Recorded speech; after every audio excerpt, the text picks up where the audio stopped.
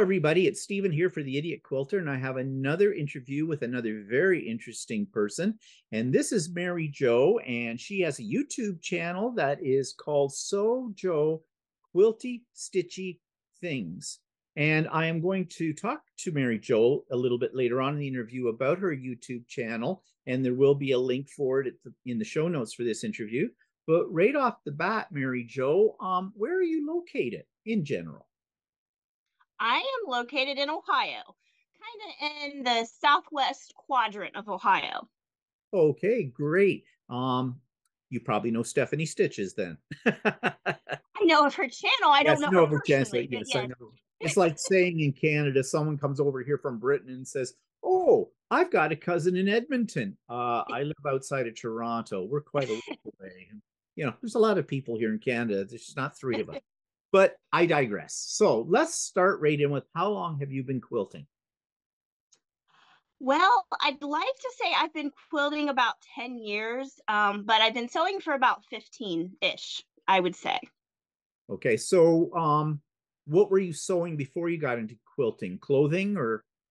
Yeah, I was sewing garments. I was sewing for my daughter because I started sewing when my daughter was not quite 3, and I had a son that wasn't quite 1 at the time. Just before he turned 1 and my daughter turned 3, I started sewing garments, and I was sewing, pajamas and dresses for my daughter and myself. And then it kind of led to quilting. But even before that, I mean, I don't consider it my first quilt, but I did make a puff quilt even before my children. Oh, okay. So, So I was and going to that ask took a you couple then. years to make. Yes, okay, I can understand that, especially if it's your first one. So what got you into quilting then? What inspired you to do quilting? I'm not really sure. I was sewing, like I said, I was sewing dresses. I was sewing all the time. I really enjoyed sewing. And then I was also crocheting. I crochet a lot. And my husband one day told me I needed to stop crocheting because we had too many blankets. So, kind of as a joke, I said, okay. I stopped crocheting and then I took up quilting. He's never told me to stop doing anything again. Well, crocheting an afghan or a blanket or something like that is different from quilting, that's for sure. I know I've crocheted as well in my past too. But okay, so did you have anybody in your family that quilted then? Well, I grew up with my mom sewing. My mom sewed all the time. She said she made quilts, but I don't really remember it. I only remember her making one quilt that was a panel that was cut up that she added some borders to. And that is the only quilt I ever remember her making. But she did sew all the time. So I was around the fabric, I was around, Right. the machine and all that stuff, but I don't actually remember her quilting. So I guess then there wasn't anybody in your family then that maybe was a direct influence on your quilting. It was more of the direct influence of just sewing in general, kind of thing. Yeah. So you didn't have any grandparents or anything like that No. quilted. So you're basically a first generation quilter, I guess. Yeah, in a way. It was funny because after I started quilting, my mom got back into quilting because, like I said, she said she quilted, but I just don't remember that. So, So you got your mother back into it. Okay, well that's yeah. great. So what's your favorite creation and why? Now, this is a trick question. I'm looking at that beautiful piece right behind you, and but that doesn't necessarily have to be your favorite. We're going to talk about that one in a second. But do you have a favorite? Because most people will say to me, "Well, my favorite's whatever one I'm working on now," kind of a thing. What about you? Well, I have several favorites. My actual favorite type of quilted piece is a bargello, as behind me. Those are my absolute favorite to piece. But as far as the favorite I've done, I mean, I have a few. They usually involve my kids. I made a Pokemon quilt for my son. That was a free pattern. And I have one for my daughter that I used the different pieces and scraps that I had from the dresses I'd made her and put that into a quilt. And I also have a library quilt that I made for my daughter because she's loves books. She's always reading. Right. And then I have one that I made for my husband that he kind of picked out with me at an Amish quilt store. So those are probably like my favorite quilts, but my all-time favorite quilt to piece are definitely Bargellos. Yeah, and I can see that the one behind you is definitely a Bargello. I've done a couple of Bargellos, but nothing as um intricate, or I don't know what to say, complex. It's just jumping right out at me. I just love the design. I'm not really a fan of green, but the way you've used green in this works really, really well. So how long did this quilt take you to make? I don't remember. It's actually been in a tub, kind of folded up for a while.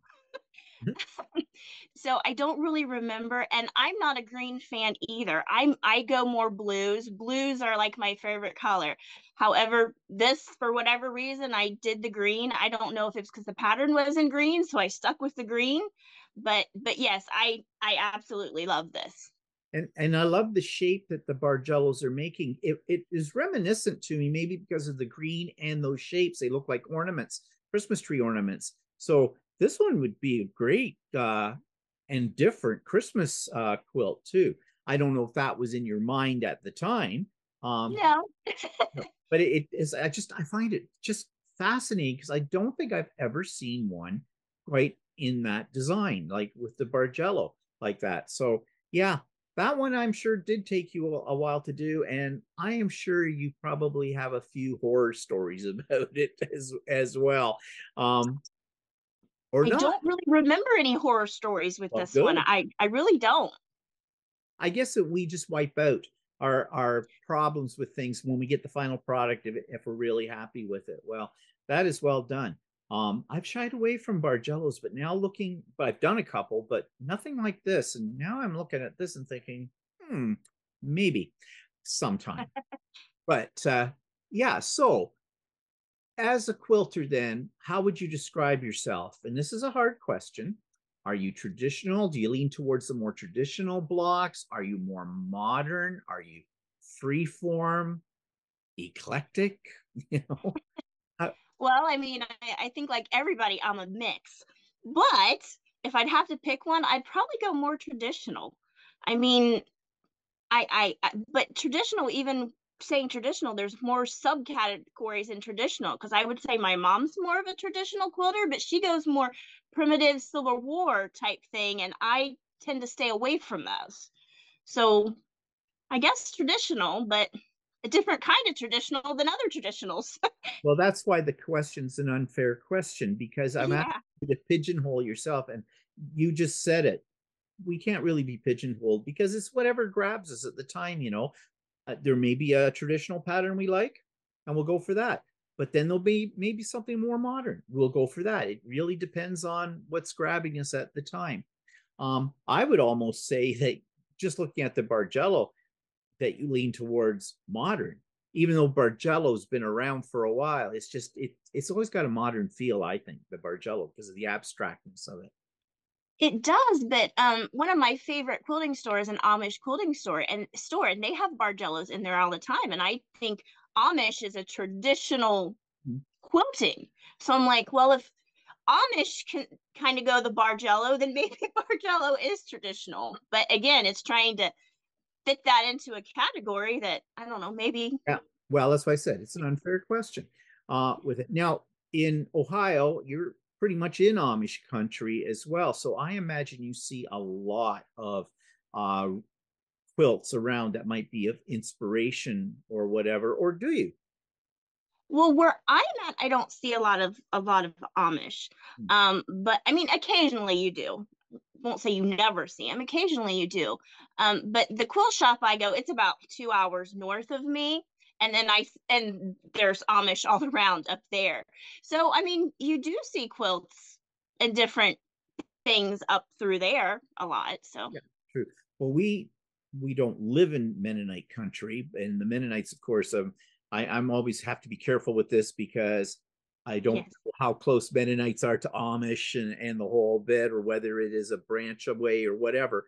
But the Mennonites do have, you know, they're famous for their quilts in our sort of our area. They're 2 hours away from me, but you always have this view that those people are doing something more traditional because they tend to be a little bit more for lack of a better word, more conservative, more old fashioned, at least in our mind. And so when you see Less something, technological. yes, exactly. But it's not a lot of technology in quilting. I mean, a sewing machine, and you could do it by hand if you had to.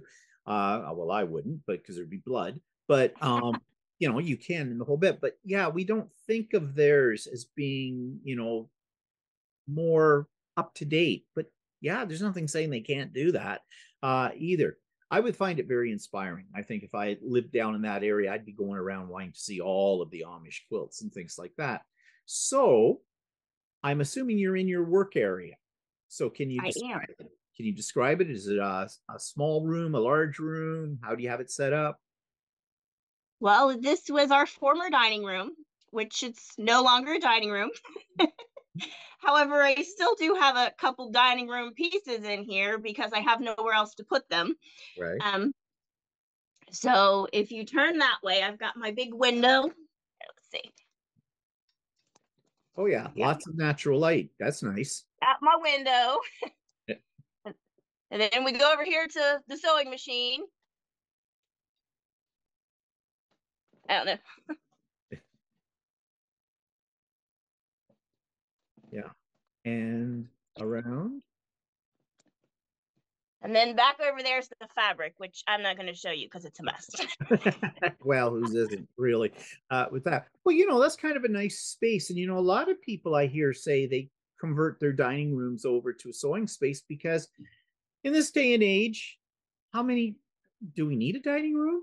I don't know. I never use my dining room either, but it's not my sewing space. But, it's the same kind of thing. So it's nice to have your own space. Now, having said that, do you have a favorite tool that you reach for all the time? Not your I sewing. would have to Talk about that. I would have to say my favorite thing is this stripology ruler. Mm, with the slats. You mean, yeah. Mm-hmm. Got a couple of those. I love them. Yep. You want to do some strip cutting. Those are the best things for it, I find. That's why I have two, because I broke one. But it cracked.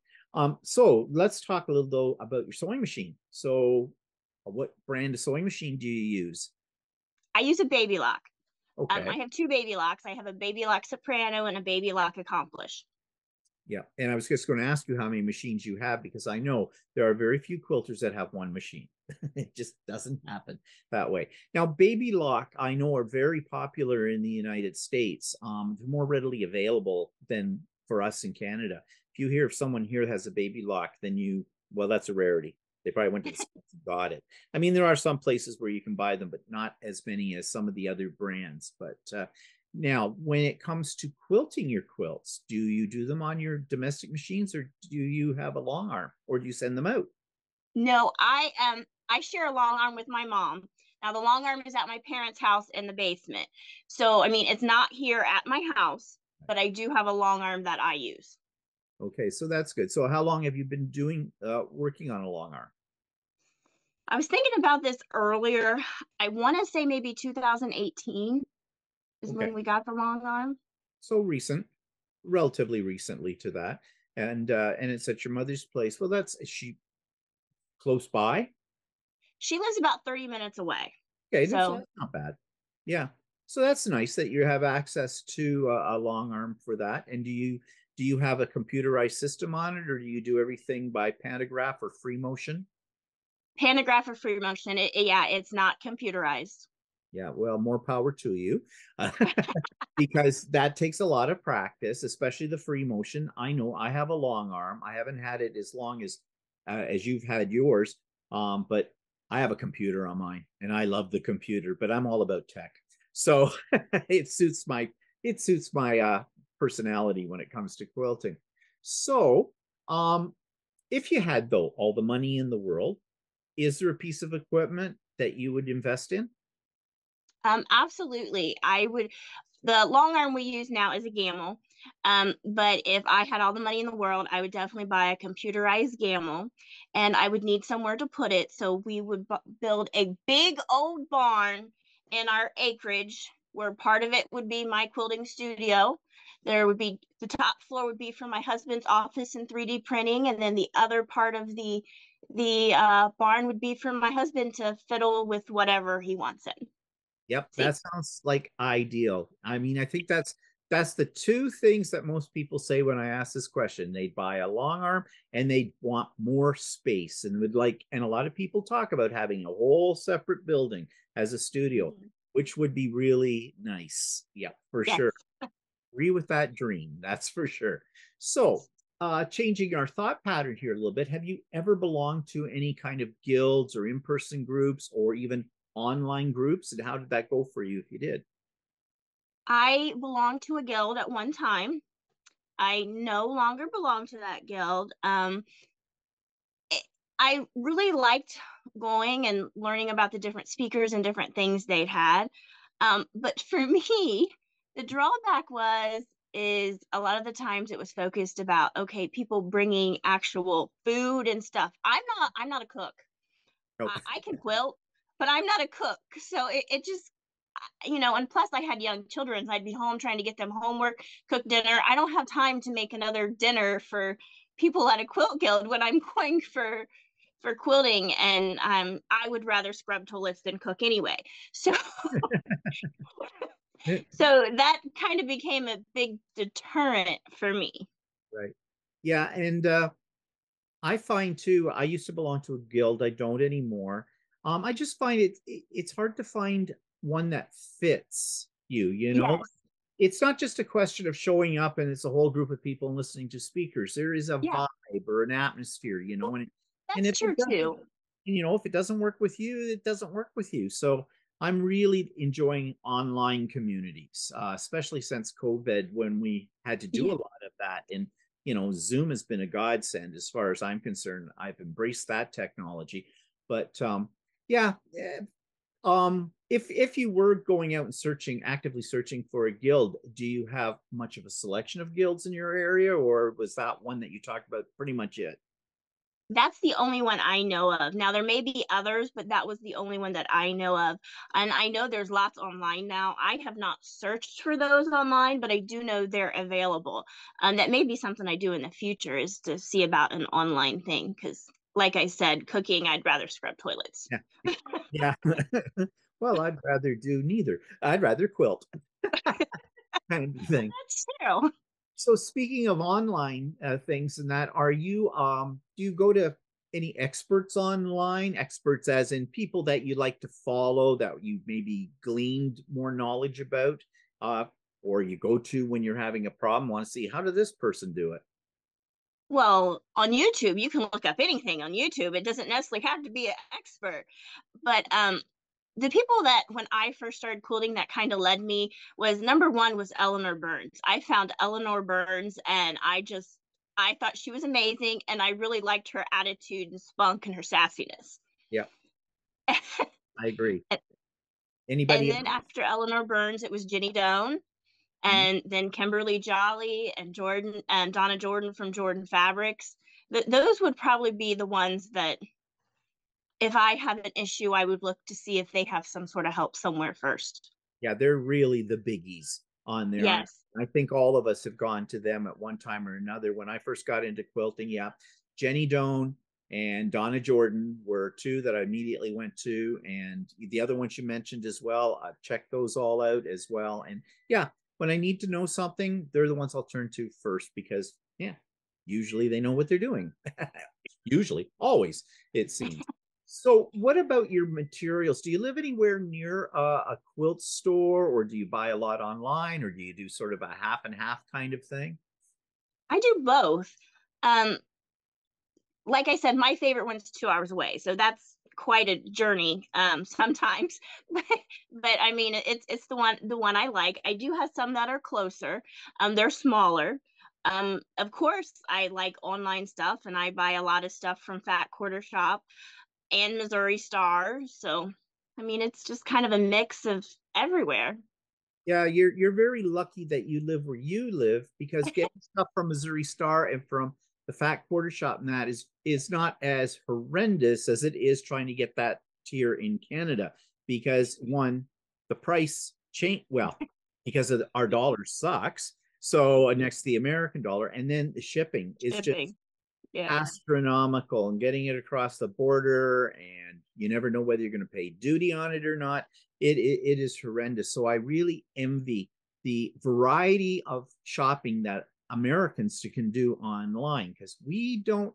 We have lots of stores that are online in Canada, but it's just not quite the same as what you have to choose from. So that's nice. Now let's go and talk about your YouTube channel. And as I said, your YouTube channel is called SewJo, and it's SEW, SewJo Quilty Stitchy Things. That's a mouthful. It I is. a tongue tripper almost.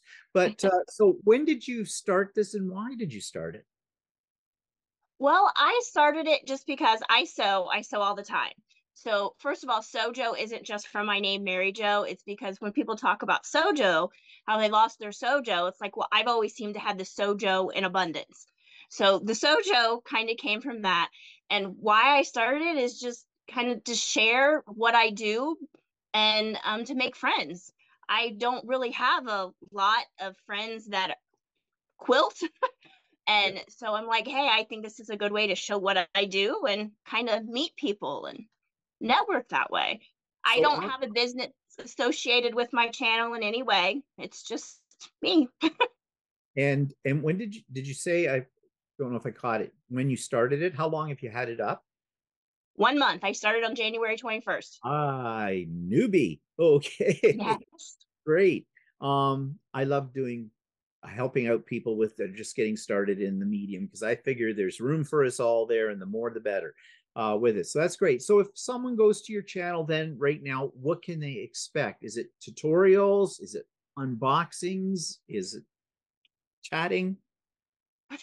Well, I've had some unboxings. I'm also in the process of doing a trunk show, my 200 plus quilt top trunk show, because I've accumulated a lot of quilt tops that need completed. So I've been doing a multi-series part on my quilt tops that I have. I've been pulling them all out and doing a trunk show. I do a weekly update where I show everything that I've completed, and it's not just quilting. I also have cross stitch, crochet, and some diamond painting on there too, and I show everything that I've done for the week. I plan on doing some sew-alongs here in the future. Haven't got there yet, but I will. I've only been doing it a month. Yeah. So it's True. definitely been a different experience for me because I'm more of an introvert. So this is definitely a change. True. But it sounds like you've got like a nice variety of things, because it's not just quilting. You have the cross stitch, you said, you have the diamond painting as well. So is there something there for a wider audience as well, which is nice, because most quilters do other things as well. Uh, Mhm. Yes.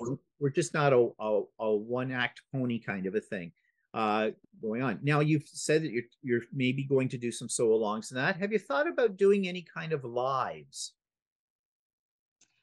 I I've thought about it. I haven't come to a decision. That kind of like scares me a little bit. I just With not wondered. with just the technology and that kind of stuff. I'm not exactly sure about that one yet. And who knows what's possible in the future. I will never say no, but we'll True. see. Well, you're right. The technology can be a little overwhelming, although it's not that bad once you get into it, kind of a thing. But the reason I asked you that question too, because a lot of YouTube creators who are doing quilting in that do have sew-alongs, but they do. Many of them have gone to the live route as well, and I think that Yes. goes back to the idea of creating a community. The idea that we're Mm-hmm. kind of replacing in-person guilds with our own groups in this format, in a video format as well. So, do you have any challenges or goals for the future, maybe for your YouTube channel, but also for you personally in your quilting journey? Uh, Question. none, none that I can think of at the moment. It's just kind of doing what I like when I want, and let's see what happens. I mean, it's Right. kind of where I'm at. I mean, I think just even starting this channel was a huge goal that I'm in the process of working on. So, and just seeing where that leads. Yeah, true. And it is a big undertaking to do a channel as well. And that's again why I do these interviews, because I don't interview to Jenny Dones in the world. I like to average people. I consider myself average. Oh, and one other thing that you mentioned, and I have a pet peeve with this.